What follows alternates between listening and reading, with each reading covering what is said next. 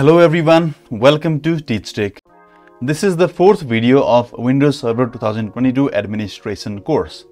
In this video, I'm going to talk about PowerShell Cmdlets for Windows Server. In this video, we will explore how PowerShell can simplify your server management task, making your workflow more efficient and effective. PowerShell is a powerful scripting language and command line shell designed specifically for system administration. It provides an extensive range of cmdlets which are simple, single function commands, making it easier to automate and manage the Windows environment. PowerShell commands are a combination of verbs and nouns, such as get-service or start-process, where start is the verb and process is the noun. Commands are not case sensitive, so you can type them in any case you prefer. Let's start by opening PowerShell. You can do this by searching PowerShell on Start menu and open it. Once PowerShell is open, you can begin using cmdlets to manage your Windows Server. We will start with some basic cmdlets. First, let's look at some basic cmdlets that can help you get familiar with PowerShell. To get a list of all cmdlets available in your PowerShell session, use get- command.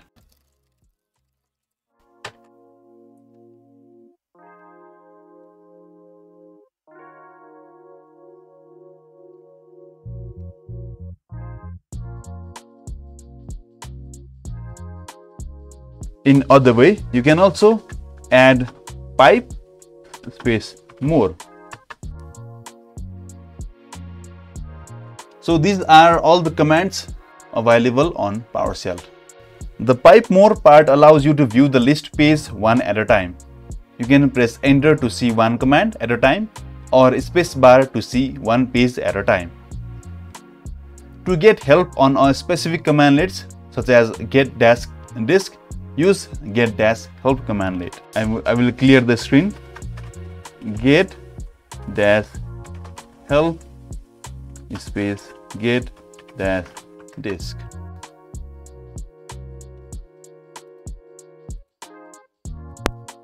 By default, the help page is not available on your local machine. Once you give the command get-help, it will start downloading the help page.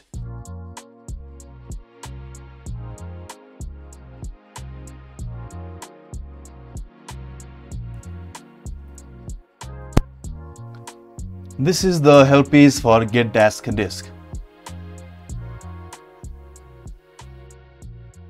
This is the description.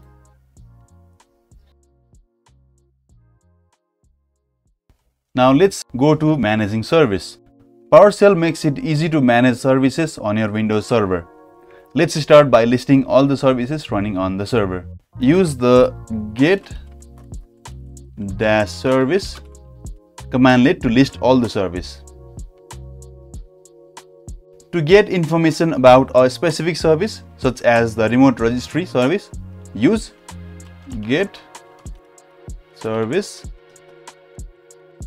display name service name.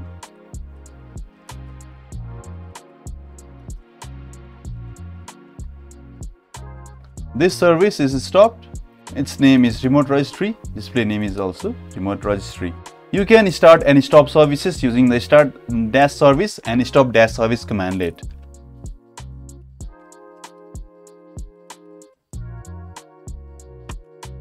Check the service status. It's running.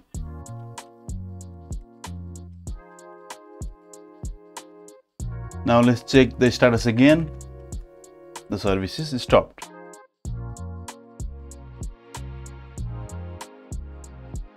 Managing processes. Next, let's look at how PowerShell can help you to manage processes. To get a list of all running processes, use the get-process cmdlets. These are the processes.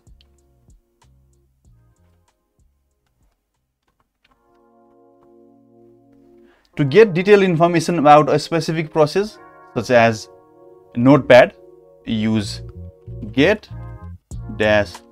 process minus name notepad. Cannot find a process. Maybe this process is not running for now. If you need to stop a process, you can simply use stop dash process.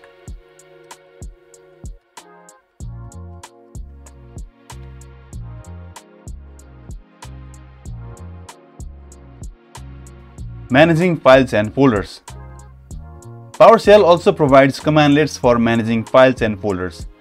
Let's create a new directory using the new item commandlet. To create a new folder called test folder, use new item minus path, give the drive letter, give the folder name test folder,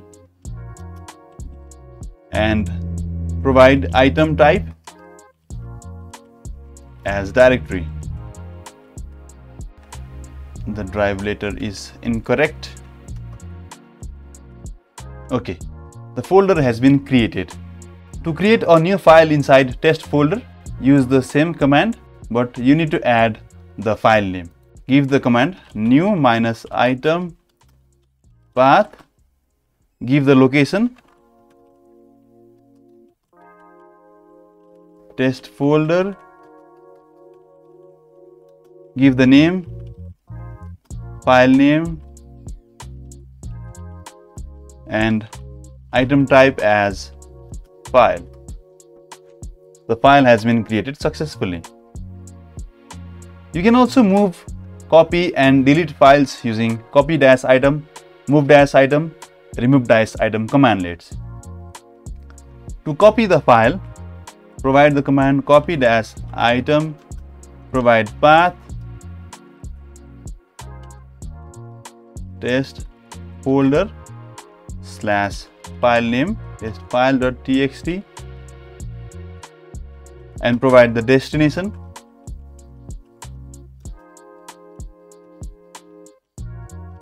test folder, and provide the new file name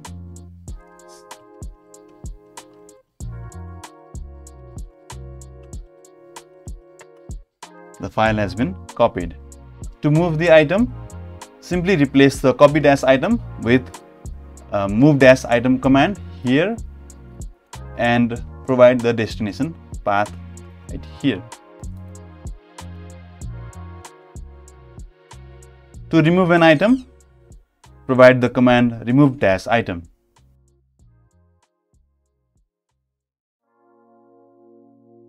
The file is removed.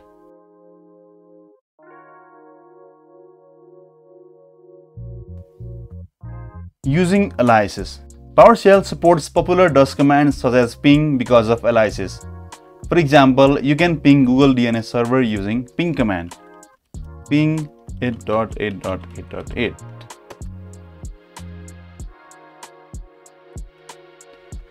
To see all available aliases, use the get-aliases commandlet.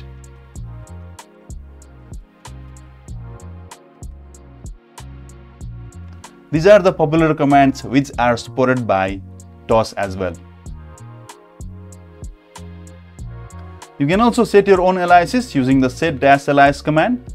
For example, to create an alias for the get-process commandlet called gp, let's use the command set-alias, provide the alias name gp, and provide the value or the commandlet for which you want to set the alias get-process. Maybe gp name is already taken. Let's check over here. Yeah, gp name is already taken. Let's give a new name g-p. Okay, let's check if our alias is working or not. It's working.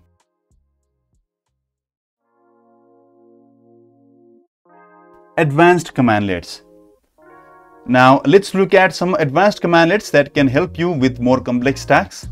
For example, you can use the get-event log commandlet to retrieve event logs from the event viewer. Give the command get-event log and log name system.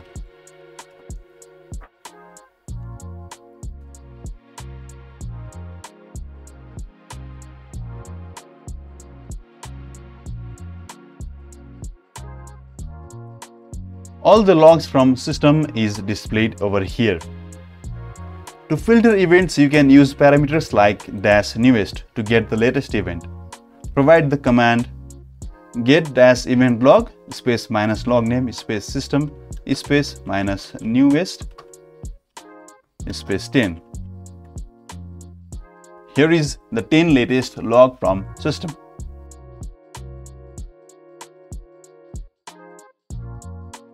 PowerShell scripts.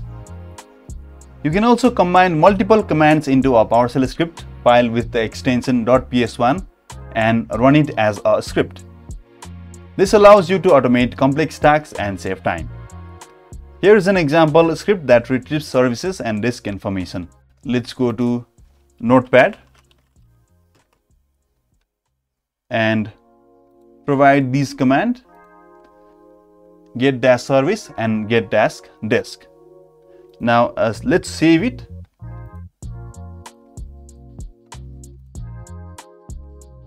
On the documents with the extension test script .ps1. Save.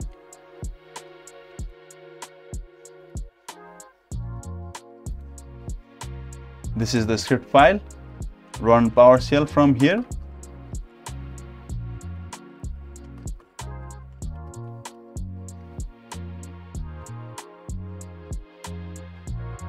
Now let's run this script /test script.ps1. You can see the output of two commands, get -service and get -disk.